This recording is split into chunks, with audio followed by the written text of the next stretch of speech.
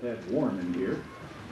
But I preached out 95-degree weather and was soaking wet when we got finished, so it could be worse. Genesis chapter number 6 and verse number 14. The Lord God speaking now to Noah. And he says to him in verse 14, "Make thee an ark of gopher wood. Rooms shalt thou make in the ark, and shalt pitch it within and without with pitch. This is the fashion which thou shalt make of it. The length of it shall be 300 cubits, the breadth of it 50 cubits, the height of it 30 cubits. A window shalt thou make to the ark, and in a cubit shalt thou finish it above. The door of the ark shalt thou set in the side thereof, with lower, second, and third stories shalt thou make it. Behold, even I, even I, do bring a flood of waters upon the earth to destroy all flesh, wherein is the breath of life from under heaven. And everything that is in the earth shall die. But with thee will I establish my covenant. Thou shalt come into the ark, thou and thy sons and thy wife, and thy sons' wives with thee. And of every living thing of all flesh, two of every sort shalt thou bring into the ark, to keep them alive with thee. They shall be male and female, of fowls after their kind, cattle after their kind, every creeping thing of the earth after his kind, two of every sort shalt thou come unto thee, to keep them alive. And take thou unto thee of all food that is eaten, and thou shalt gather it to thee, and it shall be for food for thee and for them. Thus did Noah, according to all that God commanded him, so did he." I like the obedience of Noah, and it was unquestioning and to the point. Noah did exactly what God told him to do. Notice verse number 18. God said, "I will establish my covenant, and thou shalt come into the ark." The only way that man has ever been able to approach God is by means of a covenant, an agreement. Literally in the Hebrew text, it means to cut a covenant. That's what the word means. In plainer words, a sacrifice must be made. Blood must be shed in order for the covenant to be ratified and to be brought and be binding on both parties. Noah was instructed to build an ark. Almost every culture on the face of this earth that had advanced to the point to where it had a written language has some type of story about a flood and about someone who went through the flood and passed over to the other side into a new world. So the knowledge of the flood is essentially universal to all mankind on the face of the earth, regardless of how perverted the facts may be. The simple fact is that most of mankind has in his history or in his heritage the story of a flood. They have found Noah's Ark. In the search in Ararat back in the 30s, a photograph was taken of the Ark. Pieces of the wood of the Ark have been brought back. Numerous expeditions have been sent to Mount Ararat, and they have, I do believe, with all of my heart, found the Ark. And I'm pretty well satisfied with that. Whether they found it or not is irrelevant, because if God said there was an Ark, there was an Ark.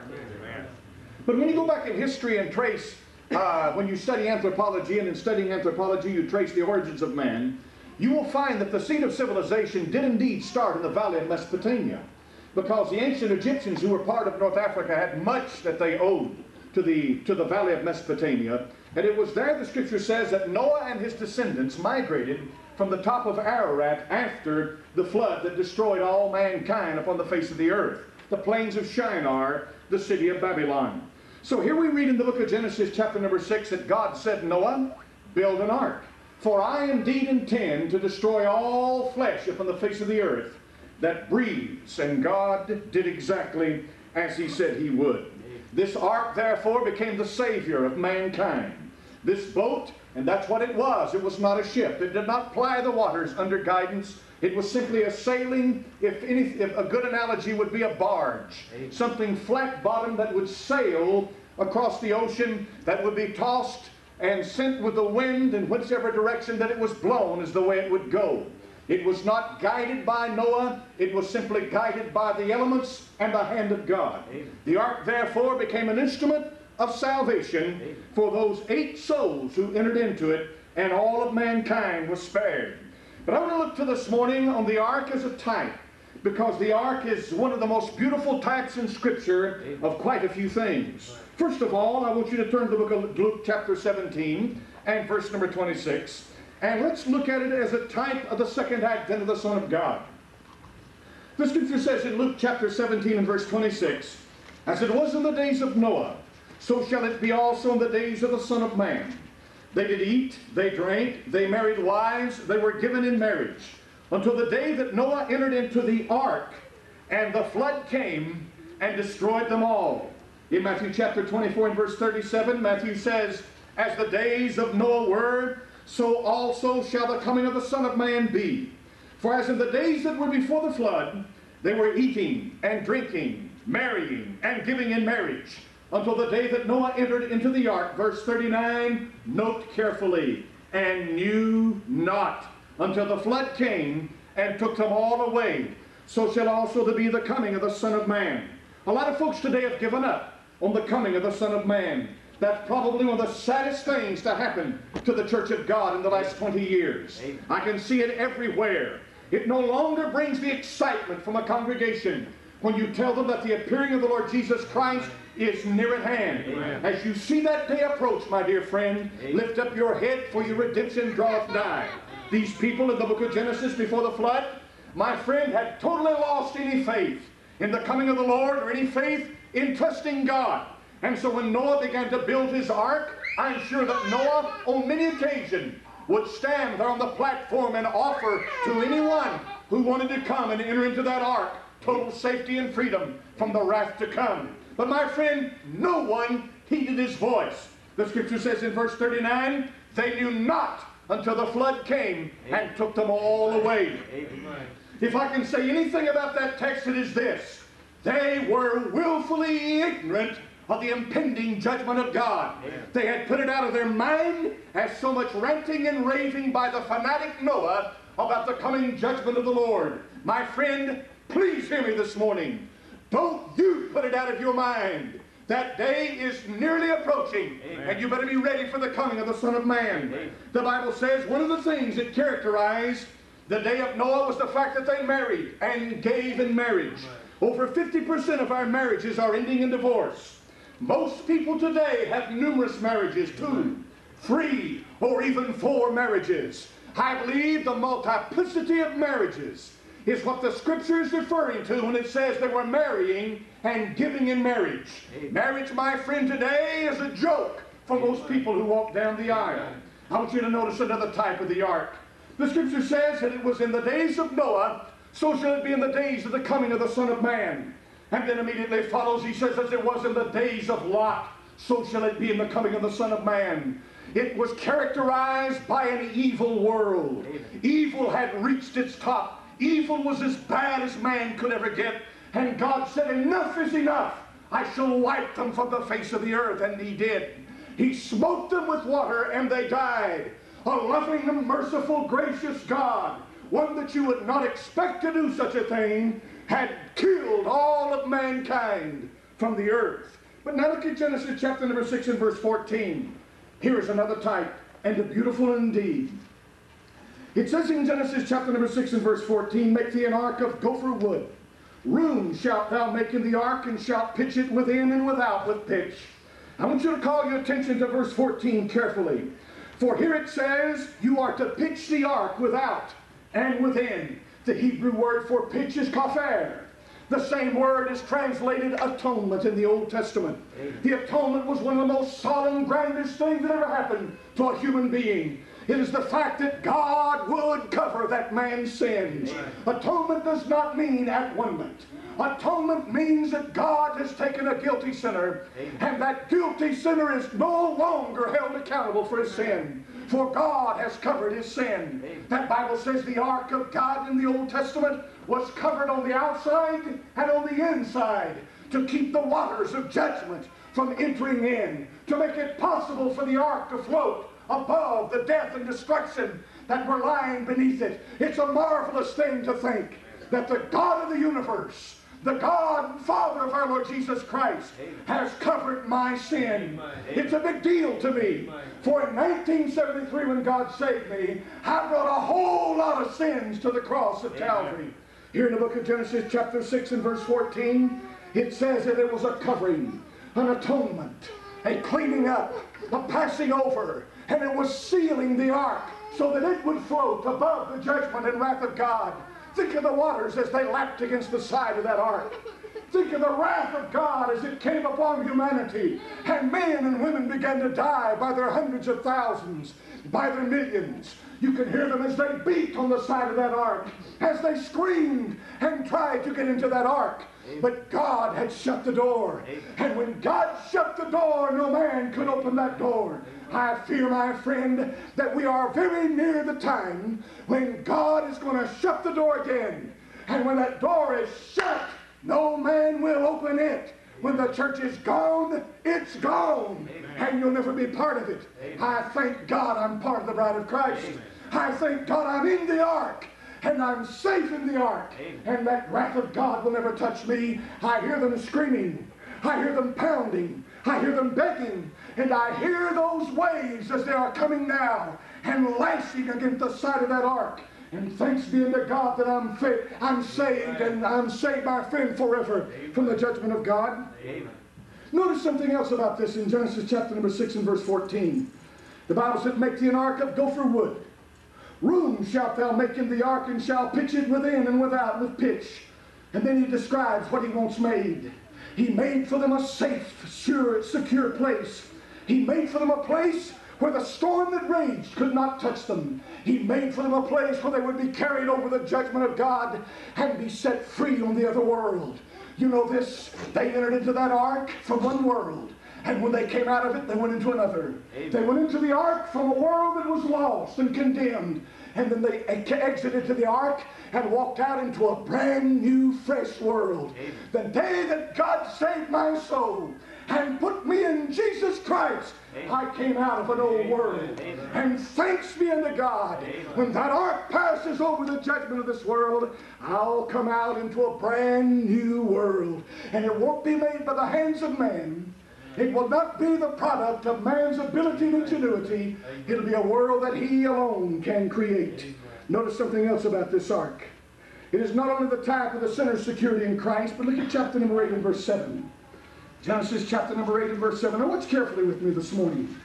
I'd like you to get this, please. Genesis chapter number 8 and verse number 7. We read these words. After Noah had been up on the water now for months, they heard the screaming. They'd seen the death and destruction because they could see it in their mind's eye.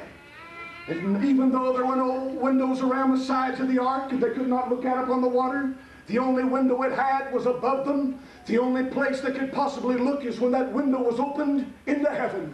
They were not allowed to see the horrible carnage that was passing around them. They were safe and secure within that ark. But the Bible says in the book of Genesis chapter number 8 and verse number 7, that after that ark had covered 100 and something days upon the earth, floating above the earth, that Noah now was time to go out and check and see what was out there. He wanted to find if it was a safe haven, so he and his people could leave the ark and go out into a new world. The Bible says in verse number 7, he sent forth a raven. So he opened up this window in the top, and he climbed up the ladder, and he put his hand forth and he turned loose of the raven. And in verse number 7 the Bible says the raven went forth to and fro until the waters were dried up from off the earth. When he opened up the top of that ark and he turned that raven loose, the scripture says that it began to fly out. And it flew out and it came back and it stopped on top of the ark and it lit there for a while. Then it rested and it got up and it flew out again. And it went out a little further this time. It was hunting, searching, seeking. Then the raven came back. And we don't know how many times the raven left the ark and went out and came back and went out and came back. But eventually the Bible says that the raven left the ark for the last time. And it flew out upon the waters and no doubt found somewhere out there a bloated, floating, dead body. For a raven is a bird that will eat carrion. It will eat that which is already dead. And so this raven, having flown out, found a dead body somewhere floating. And it stayed and did not come back. Moses was totally disappointed. Noah was totally disappointed For here he had sent this raven out. It stayed, but he hadn't learned a thing. So now the Bible says, look at carefully in verse number 8. He sent forth a dove to see if the waters were abated from off the face of the ground. But the dove found no rest for the sole of her foot. She returned unto him into the ark, for the waters were on the face of the whole earth. Then he put forth his hand, took her, pulled her in into the ark. Verse 10, stayed yet another 7 days. And again he sent forth the dove out of the ark, and the dove came into him in the evening, and lo, in her mouth was an olive leaf plucked off. So Noah knew that the waters were abated from off the earth. He stayed yet another 7 days, and sent forth the dove, which returned not again unto him any more. Let's look at the difference. Here this raven goes out, and it comes back, and it goes out, and it comes back, and it goes out, and it comes back, and eventually finds a dead body. Some carcass floating out there, and it lights on it. It has found a place now for the sole of its foot, and the raven can stay in the midst of its own. For my friend, birds of a feather flock together. You can tell a lot about a man by the friends he runs with. You surely can. But the dove went out and came back, and went out and came back, and the dove could not find a place for its soul. The dead bodies floating around the water absolutely would not be an acceptable place for that dove to light. And the dove would come back, and as a matter of fact, the dove had flown so far looking for a place to light that it was evening time when it came back. It had been out all day long. It's a remarkable thing about this dove, because the dove is a type of the Holy Spirit. In the book of Matthew, the Lord Jesus Christ, when he was baptized in the Jordan River, the Bible says the heavens opened, and a dove came down and lit upon him. And the dove was a type of the Spirit of God. The Holy Spirit is likened unto a dove. So the dove must be a clean animal. Absolutely clean, no dirt about it, and he is. Amen. The dove does not eat carrion. It does not eat dead things. The dove will not light on a dead body. The dove will not light on slime. The dove will only light on a clean spot. And so after 7 days, Noah sent the dove out again. And this time the dove came back with an olive leaf in his mouth. You say, what is so important about that? Because if you understand something about the olive tree, you'll understand why Noah knew that the world was ready now for him to go into. The olive tree can grow underwater. That's an amazing thing. One of the very few trees that can do that. And the olive tree will never grow above a certain height of elevation. When you get into the highest mountains, you'll never find an olive tree. He'll always be growing down in the lower elevations. So this dove went out, found the olive tree, and that picked the leaf off of it and brought it back to Noah. And when he brought that leaf back to Noah, Noah knew some things. He knew, number one, that the waters had receded down of the side of the mountains far enough for it to be to the point to where the olive tree was growing, that dove could reach him. That meant that Noah could leave that ark, and that Noah could find enough flat land, enough land down there where he and his people could set up encampment. But I'll tell you something else about this. That dove is a type of the Holy Spirit, a type of purity and cleanliness, a type of holiness, where it would never light on a dead body.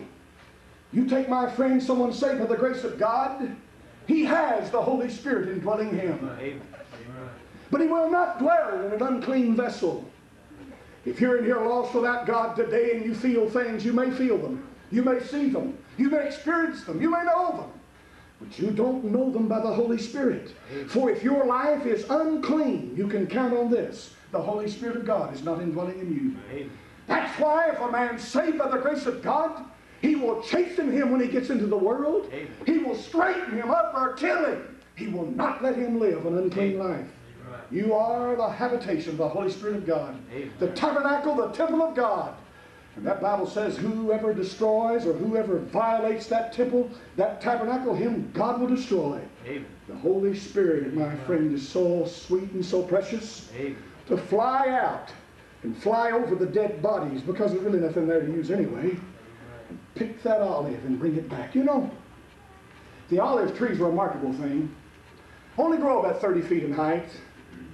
Doesn't get real big compared to some trees, but it has characteristics that no other tree has. It can grow underwater, as I've said, but it also produces the olive. The olive, once squeezed, produces the olive oil. The olive oil is also another type of the Holy Spirit of God. The olive oil is used for lighting. The olive oil is used for the balm. It's used for healing.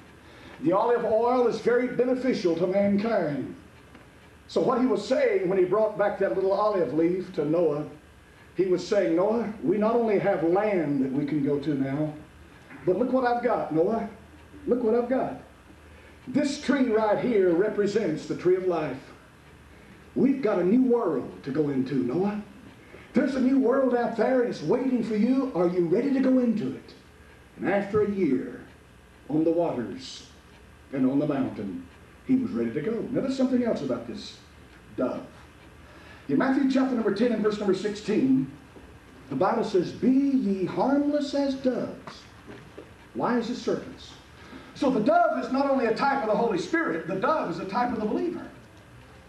And that's rightly so. Amen. If anybody ought to be clean, it ought to be God's people. Amen. If anybody ought to be pure and holy, it ought to be God's people. The Bible says that we serve Him in the beauty of holiness. Now there's something about holiness that separates us from the rest of the world. Believers are separate and holy. And holiness is not a bad word. Holiness is not a fanatical word. Amen. Holiness is a Bible word. But notice what a beautiful thing you have. In verse number 9, Genesis 8.